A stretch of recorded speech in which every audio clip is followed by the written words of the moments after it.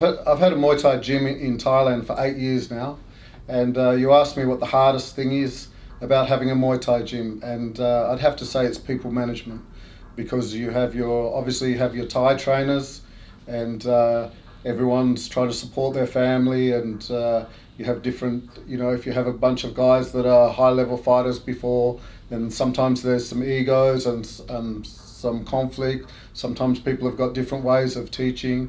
Making those guys feel together as part of a family and work together as a unit is a challenge, and when you do embrace it and get them all together, then it's a fantastic feeling. Again, you have to manage the fighters. Our fighters are from probably seven different countries, so you've got people with different ethnic backgrounds, different languages. They've had a different way of training in their own country, and of course there's different personalities to deal with. So getting all of those guys to work together as a team, to understand, to realise that when they're not fighting, they should be helping their teammates. When they are fighting, everybody working together. And the big challenge is to bring all those guys from different backgrounds together, bring the Thais in together with those guys and make one team where everyone feels like a family. I think we've achieved that, and that's something I'm very proud of. We've got a number of very successful fighters in the gym. One's Magnus Anderson. Magnus has been with us for about 4 years. He was training in Samui, and he decided to move to Phuket. I met him at a fight show, and from there he went on to lift his level, improve his game, gradually fought on bigger shows, started to fight in the Top King World Series, fought a number of big guys in there, Yodvisha, Chershulum, Deadlit. MX started the Muay Thai with small gloves, and Magnus became a star of MX. He beat Siri Monkol, who was 3 times Lumpini champion, and then he had a famous fight with Dong Sompong, who was also previously a Lumpini champion. Dong Sompong head kicked Magnus in the first round. Magnus barely recovered, but recovered and came back and knocked Dong Sompong out in the 3rd round. And that's where Magnus became known as the Crazy Viking.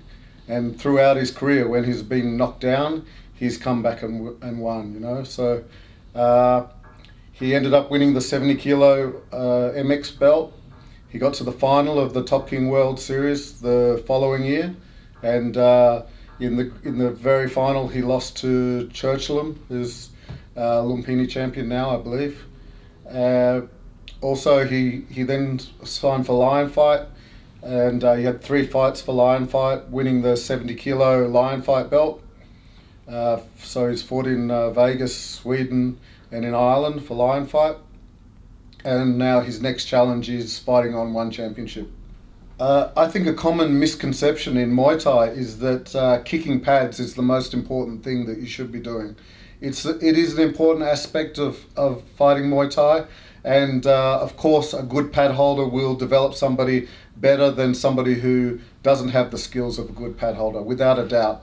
But clinching is important, partner work is important, bag work is important, and some people don't understand that, and they need to be coached.